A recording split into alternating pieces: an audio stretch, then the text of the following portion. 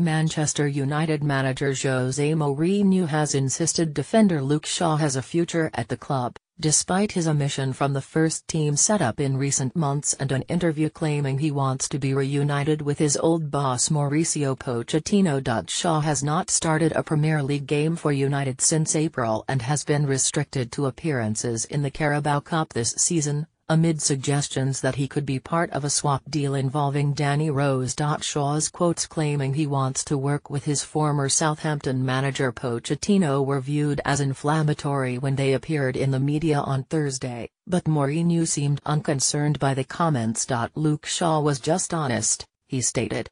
The manager that helped him to come to the best moment of his career is a manager that do not forget he likes a lot and that maybe one day he would be reunited again. So for me the perfect words that show Luke Shaw character in relation to the people that he happy with. He has a future here, I think he has, but the situation is not easy because he comes from injury after injury after injury.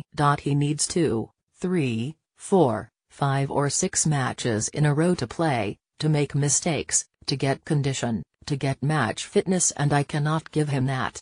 In this moment I can't give him that.